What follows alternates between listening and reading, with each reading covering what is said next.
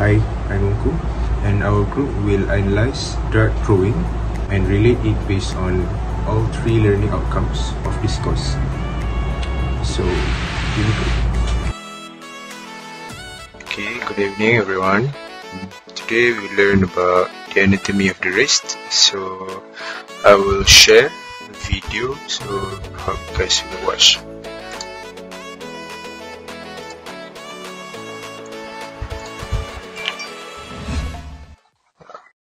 I recently had elective surgery on my wrist, so two of the bones in my wrist had started to separate because of a 100% tear between them. The two bones were called the scaphoid bone and the lunate bone, and together they're known as the scapholunate ligament, which joins them and gives you this wonderful mobility in your wrist.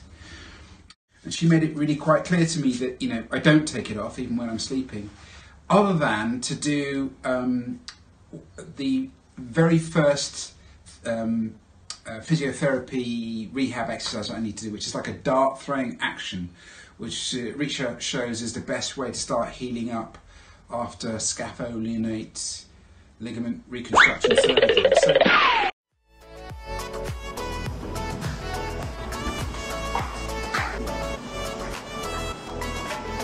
Yo, Unku. Wait, what? Yeah, sure.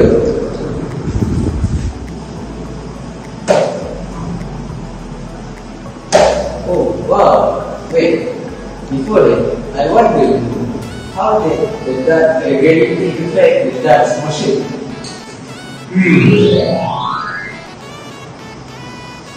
Hi everyone, I'm Jocelyn. So now I'll be analyzing the projectile motion, which is the kinematic of throwing the dart. First of all, let's look at the measurements. The horizontal distance between the dart and the dartboard SX is 2.37 meter. The vertical distance between the dart and the bullseyes SY, which we obtain by subtracting 1.7 meter by 1.73 meter, is 0.03 meter. The time taken for the dart to reach the dartboard is 1 second. The mass of the dart M1 is 0.002 kilograms, and finally the mass of the dartboard M2 is 4.54 kilograms. We assume that there is no air resistance and the dart flight pathway is shown in figure 2. So we have constructed a free body diagram and kinetic diagram. Before that, we have established an XY coordinate system and had determined that the direction towards the right and upwards would be positive. We let P be the center of mass of the dart. From the free body diagram, we can see that there are two forces acting on the dart during the throw. The force applied to throw the dart F1 and the weight of the dart W. From the kinetic diagram, we can see that the motion and acceleration of the dart is at which the direction of force F1 is applied. Now, we will proceed to the calculation of the initial velocity of darts during the throw, V0. Firstly, V0 is resolved into the x and y components, which is represented by V0x and V0y respectively. At x-axis, we use this formula, Sx equals to V0x times t plus half Ax times t squared. Whereas at the y-axis, we apply the same formula but modify the A into negative g, which is the gravitational acceleration that acts downwards. We get 2.37 meter per second and 4.935 meter per second for V0x and V0y respectively. By having these two values, we are able to obtain V0, which is 5.47 meter per second by using the Pythagoras theorem, and the angle of release, which is 64.3 degrees by using the tangent formula. Next is the calculation of the final velocity of dart right before it hits the bullseye, V1. Similar to the calculation of V0, V1 is resolved into the x and y components, which is represented by V1x and V1y respectively. At the x-axis, we use this formula, V1x equals to V0x plus Ax times t, whereas at the y-axis, we use the same formula but modify the A into negative g.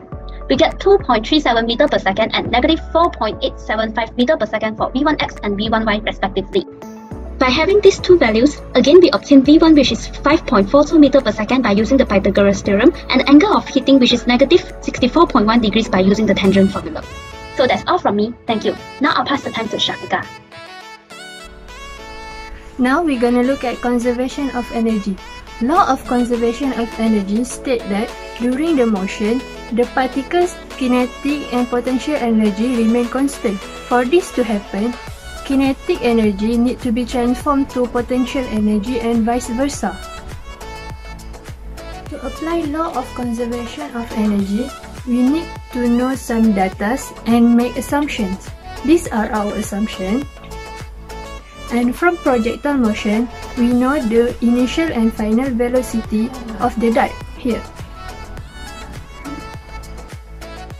we can calculate initial and final total energy by using conservation of energy equation and substitute all the information we have.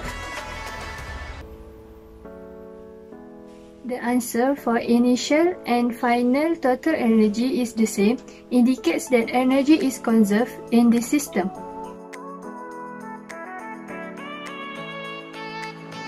As the dart hits the dartboard at an angle of theta, the velocity of dart and dartboard can be calculated from the respective x and y components.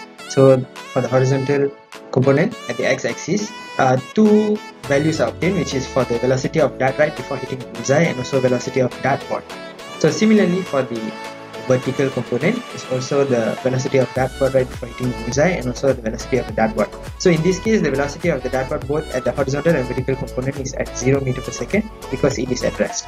And these values obtained from the previous calculations can be used in calculating the conservation of momentum. So in this case, as you can see on the right side, the calculation consists of two parts, which is on the top for the horizontal component and for the below part is for the vertical component.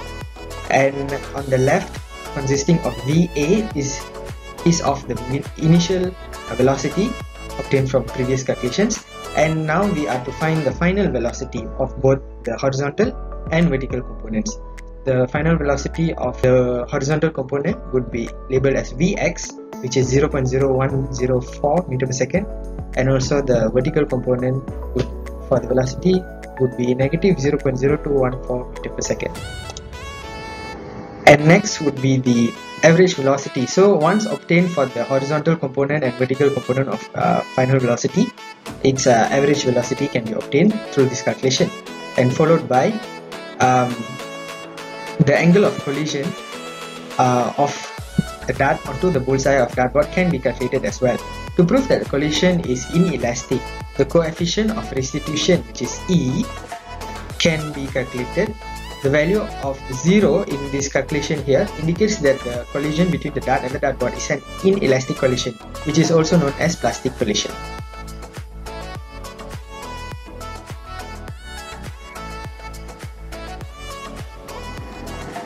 So we are able to analyze the impact by using the principle of impulse and momentum. So at the horizontal component, by using the formula of the principle of impulse and momentum, we are able to obtain the impulsive force in terms of T. And also for the vertical component, similarly we are able to obtain the impulsive force in terms of T as well. And then by equating both equations, we are able to obtain the time of impact, which is 0.46 millisecond. And also the impulsive force is obtained, which is negative 235 Newton. The negative sign at the impulsive force indicates that the force is acting in the opposite direction of motion of the dart upon its impact with the dartboard. This occurs due to the force acting by the dartboard against the dart upon collision is against the direction of momentum. When the dart is suspended on the bullseye of the dartboard, after the plastic collision, there is a very small angular displacement, theta 3, which can be seen here, in the plane of the dartboard. Therefore, the natural period of vibration is then calculated. So this is useful to calculate the vibration of the dartboard.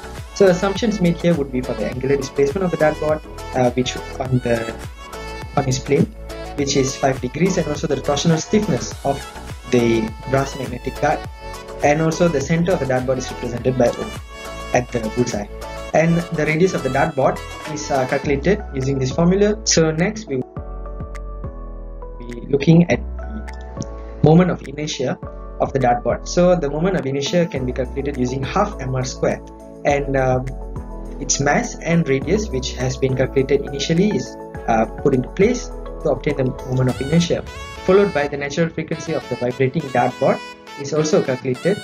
So the K value was obtained previously, and also the moment of inertia that was obtained initially. And finally, for the natural period of vibration of the dartboard is obtained using this formula to get the period, which is 0.3 seconds. To conclude, Dynamics applications are all around us. Our group has successfully relayed one of them, which is dart throwing, with all the learning outcomes of this course. Also, our group have relayed dart throwing with its application in biomedical field, such as its hand motion in assisting rehab for post-surgery patients, and for biomedical engineers in gathering data for the designing of upper limb prostheses. That's all from our group. Thank you.